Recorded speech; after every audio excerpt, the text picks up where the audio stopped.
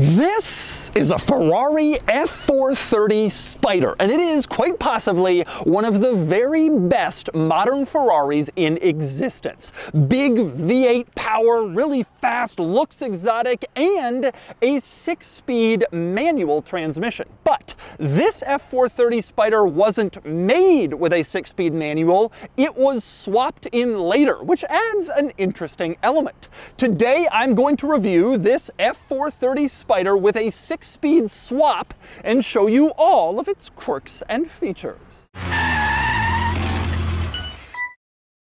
Before I get started, big news, this F430 Spider is currently for sale and it's being auctioned live on Cars and Bids. This car has that 6-speed manual swap, a great color combination, and over 45,000 miles. So if you're looking for one to drive and use and enjoy, this is it. So once you finish watching this video, click the link in the description below to visit the live auction for this F430 Spider, where you can bid on it and buy it only on Cars and Bids. All right, time for the quirks and features of this 430 Spider, and I'm going to start with a little overview. So, the F430 was Ferrari's entry-level mid-engine exotic sports car from 2005 through 2010. And in my opinion, the 430 is the best combination of modern but also old school, of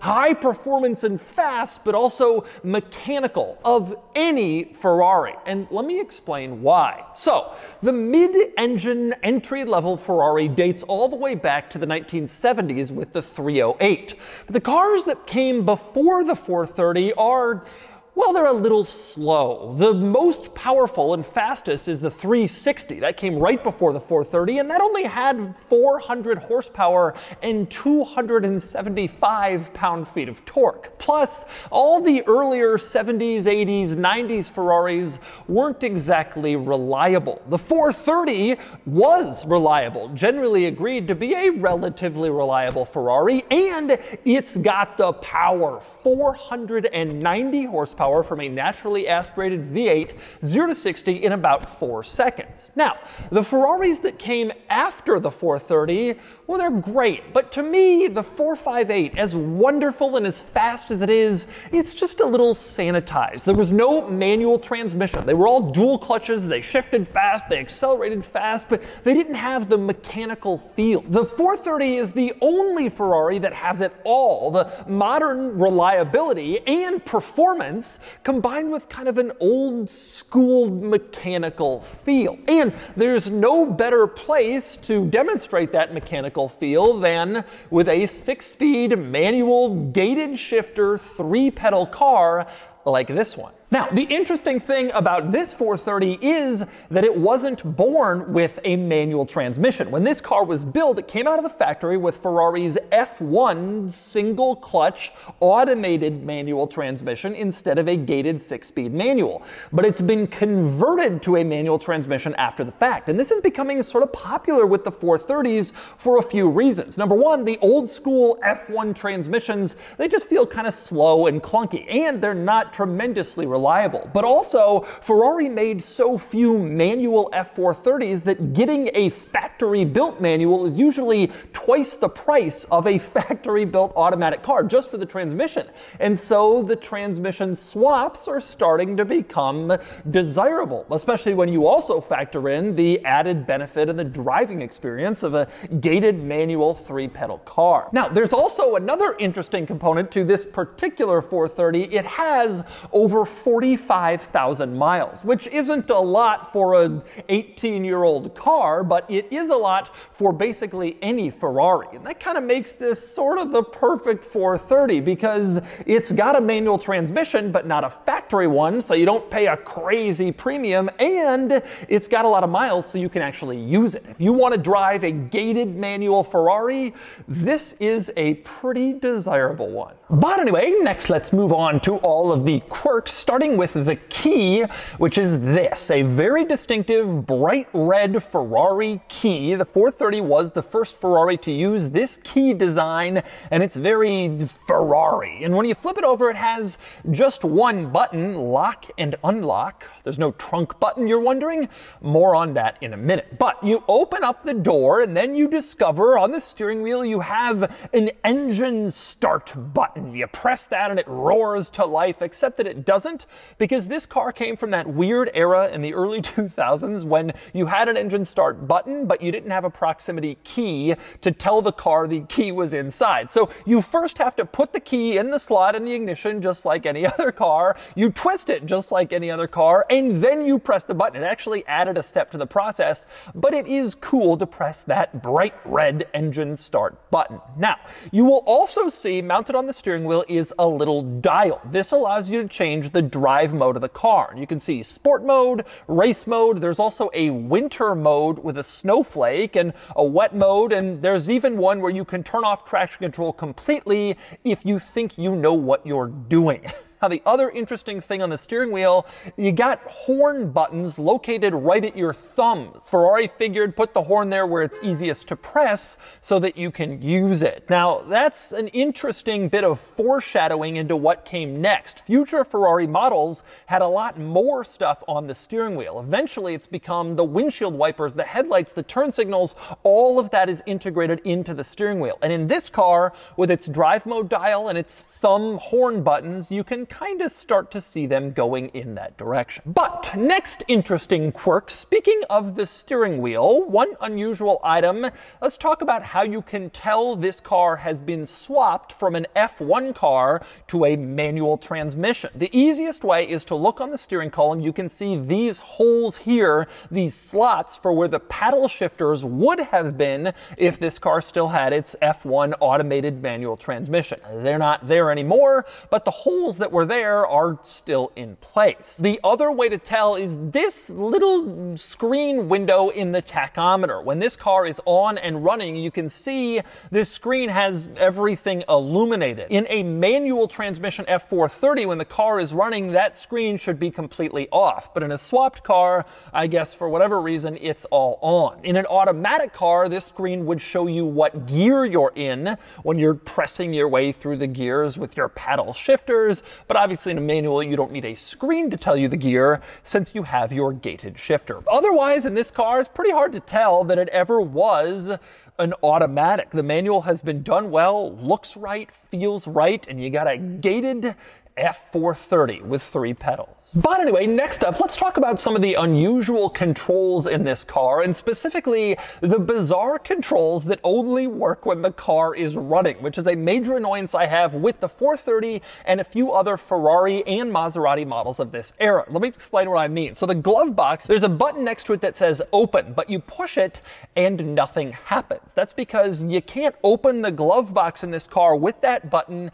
unless the car is on, or at least the accessories are on, because the button operates an electronic switch which opens up the glove box. If your car dies, good luck getting into your glove box to find, say, your owner's manual to figure out what to do, and it goes from there. In the center console, you can see this switch here that shows like a folder opening. That switch opens this storage compartment between the 2 seat backs, but again, it doesn't open unless the car is on, or at least the electronic accessories are on. If you want to get into that folder and the car is off, well, too bad, it's not going to happen. It's the same deal with the fuel door. To the left of the steering wheel, this little switch opens up the fuel door. You push it when the car is off and nothing happens. So you had better hope you don't actually run out of fuel, because if you do, you can't easily open the fuel door again. Although I will admit some of these things have backup mechanical, like, pulls that you can get them open, including the fuel door,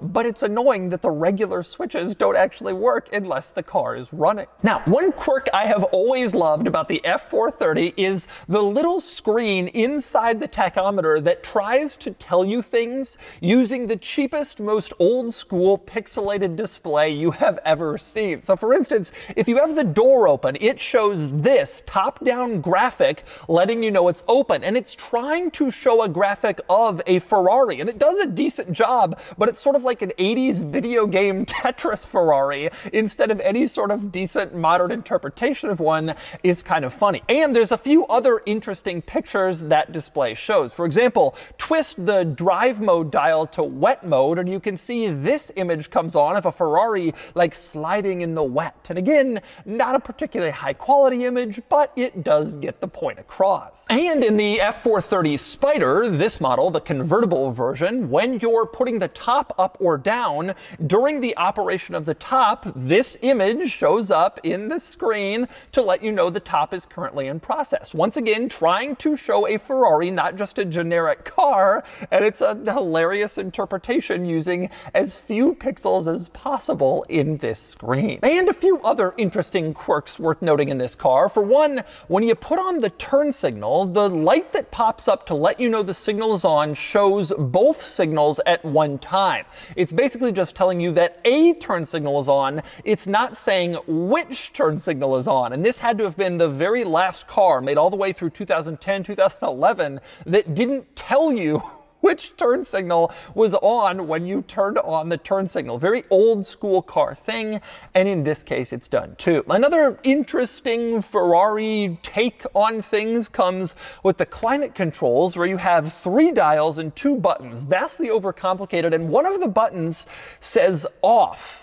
But that button has no apparent purpose, because if you have it in off mode, as I do right now, you can twist the fan speed button and just turn the climate control right back on, overriding the off symbol. If you have off pressed on, you can turn off the climate control by just adjusting the fan dial to the off position. The fan dial turns the climate control on or off. The off button is just a stupid extra that Ferrari used to use on its older cars, and for some reason made its way into the 430 as well. Like I said, this car does have some of these old school Ferrari touches that makes it seem like an old school Ferrari, unlike the cars that came later that just felt more commercial, better of course, but also more sanitized, away from some of the weird Italian quirks that this car still possessed. And by the way, speaking of the roof operation, to put the roof up or down, you have this little switch here in the center that shows a car with, well, the roof open, and here's how it works. Take a look at the roof going up. And as you can see, it's climbing into place. Takes a little longer than in some cars, especially those with power retractable hardtops, but it does eventually get in place and keep you from getting wet. And obviously push the button the other direction and the roof goes down. And then you can see the roof sliding back into its place and returning this car to its rightful status as a, well, convertible, an open top car for open top driving. And next up, we move outside the F430, and let's talk through the quirks and features of the exterior styling. Now, the 430's design was really just an evolution of the 360 that came before it. Back in the day, Ferrari used to make their entry-level mid-engine sports cars in pairs. There would be 2, one that started the design, and then the second came out, it was an evolution. Then there was a completely new redesign, and then a second one came out, it was an evolution. And then a completely new redesign, and then an evolution like the 430,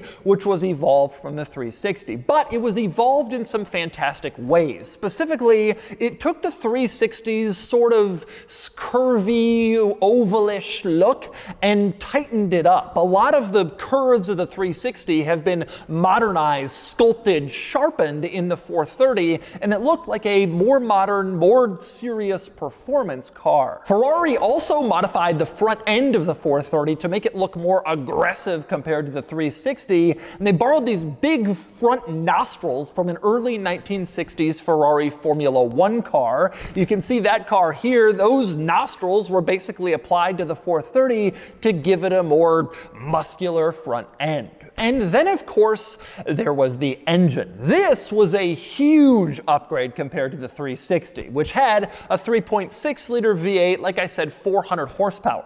The 430 shows up with a 4.3-liter V8 and 490 horsepower, a huge power increase and performance boost compared to the 360 that came before. And as you can see, the engine is beautiful, the engine is red, the engine is naturally aspirated. And in this particular 430, the engine is loud. The 430 was always a loud car. It sounded good, but this particular example has an aftermarket exhaust designed to make it even louder and even more head-turning. Take a listen to a couple of revs.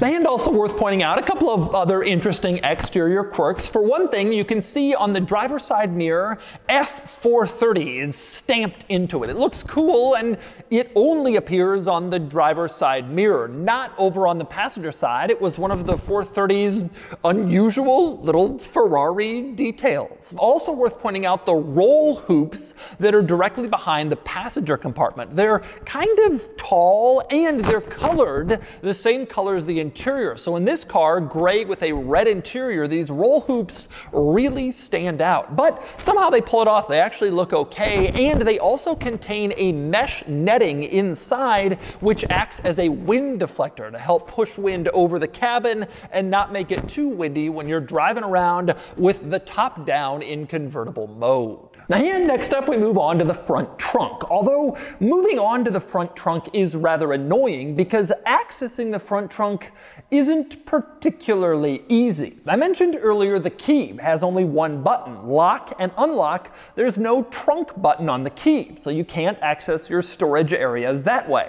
You go into the car and there's a little switch to the left of the steering wheel to open up the front trunk, but you guessed it, the switch only operates if the electronics are on. So if you want to get into your front trunk, you have to get into the car, reach all the way in, put the key in the ignition, twist, and then you can press the front trunk switch to pop open the front trunk, which is tremendously annoying. Now, it is worth pointing out, there is a cable in the driver's footwell that you can use to open the front trunk. It is not labeled, like in most cars. It's not some latch that you pull, like in basically every other car to get into the front. It's just a secondary emergency use cable, but you end up using it all the time if you ever plan to actually open your front trunk, because it's the easiest way. But anyway, the cable opens it up to here, and then you can open it the rest of the way and get into your Ferrari front trunk, which is notable because it's actually pretty big. Getting into this trunk is important because you're gonna wanna put stuff here. There's decent room for luggage, for bags, for whatever you might want. And as you can see, there are a few items already in here. Now, this is the owner's manual and all the owner's books, pretty standard. This is a tire inflator kit in case you have a flat, but my favorite thing in this front trunk is this little briefcase looking thing. That's the toolkit. It's included with the car. You open it up and you can see all of the tools that Ferrari gave you when you bought this car, and most of them are specifically Ferrari branded tools. They actually say Ferrari on them, which is really cool. You want to buy some tools for your workshop? Just get an F430 toolkit and then you have some Ferrari branded stuff that just plain looks cool. But those are the items that came in the F430 front trunk, and of course, you can fill it up from there with your own luggage. All right, driving the manual F430 Spider, and I gotta say, if I had to buy any Ferrari in the world, it'd be an F50. But this would be about fifth on my list. F50, F40, SP3, maybe then this, a stick 430 Spider. I love the 430, especially the Spider. I live in California where it's always sunny, and I love a good manual trans. Oh, there's nothing that I love more than driving a stick 430. It's so good. It's so good. And the stick conversions are just as good. Now, this particular 430 Spider is loud. It has some sort of aftermarket exhaust that makes it tremendously loud. Some people will like that. I personally find it a little obnoxious. I would like to just enjoy the drive without the craziness of attracting everyone's attention. But regardless, this is a very special car. And you're combining all of the best things about, in my opinion, about Ferrari. You have high performance, even by modern standards, this car feels fast. You have a gated manual transmission. You have the mechanical feel and kind of the weird quirks of like an older school Ferrari model. This car has it all. And I've always loved the 430 Spider for that reason. The 430 Spider stick for that reason. A gated manual combined with a lot of cool modern stuff. This car is just so good. God. This car is just so cool. This amazing exotic car feel. And the thing that's gonna make this car really desirable, at least for me, it is such a driver car. It has miles, and it's been driven, and it's been used, and it has a manual transmission. Like, you can't drive a stick 430 anymore because they've become so valuable, you kind of have to preserve it. It's like scary to drive one. Well, here's your opportunity to drive one that's a little bit rough around the edges, that's got a manual transmission, that's got some miles that you can actually use. And I think that's just the coolest combination of things in this car. Now, I have driven several 430s for reviews in the past. I recently reviewed a 430 Scuderia. I reviewed a 430 Spider not that long ago. I've driven a bunch of these cars, so there's not too much like new that I'm gonna cover and say that's gonna be particularly like groundbreaking. But this is a really special car. It's desirable, it drives really well, it's fun to use. God, this car just feels so cool, and it's loud, and it's the right look, and I think the 430 is aging well, which is interesting because I don't think the 360 is aging particularly well. It's starting to look kind of squidgy, and the lines are a little too soft, and it's a little frog-like, but the 430 is like tight and just like well done. It was a great contrast to the 360, a great improvement, really. It's just so fast. It's so much faster than my old 360 was. It's just on like a different level of performance and speed that makes it far more desirable. It's also worth pointing out that the manual transmission and the gate really work well. It feels factory. Oh, you hear the click-clack when you go into gear. God, this car is just the perfect everything. And for its price point, it is especially desirable. I just think there is so much good in a stick 430 Spider, particularly a conversion where you're not paying factory money for one. It steers and handles fantastically, even by modern standards. It's quick steering. It's just so fast, it's so fun, it's so exciting. This is just such a great all-around exotic sports car. Parts are very available, they made a bunch of them so they're around, and yet it still feels and looks exotic. Like, there are so few drawbacks to a good 430, especially with a manual transmission. I just can't say enough good things about this car. And if I was reviewing a 458, I would also say great things, but I would talk about how it feels a little too easy, a little too point and shoot. If I was reviewing a 360, I would talk about how maybe it feels a little slow. This car just has the perfect balance. And when you throw in a manual and a convertible, what else do you want? Like, what else should an exotic car be but a perfect manual convertible Ferrari, wide, low, lots of power, lots of sound? This is the car. And it's not as much money as you would think, considering how much the car it really is. And so that's the Ferrari F430 Spider with a 6-speed manual swap. A real factory F430 Spider 6-speed is huge money now, but a swapped car is just as exciting. If you're looking to drive your Ferrari and not collect your Ferrari, this car checks all the boxes. At least it does for me. And now it's time to give this 430 Spider a DougScore. And the DougScore is here, 64 out of 100, which places the F430 Spider here against some relevant cars. This is a really exciting car to drive. It looks awesome, it makes the right sounds, and the manual transmission really livens things up, which is why this F430 Spider beats out an automatic example I tested in the weekend categories. Overall, a stick 430 Spider really is a great combination of exotic, fun, affordable, reliable, and fast, and I always enjoy driving one.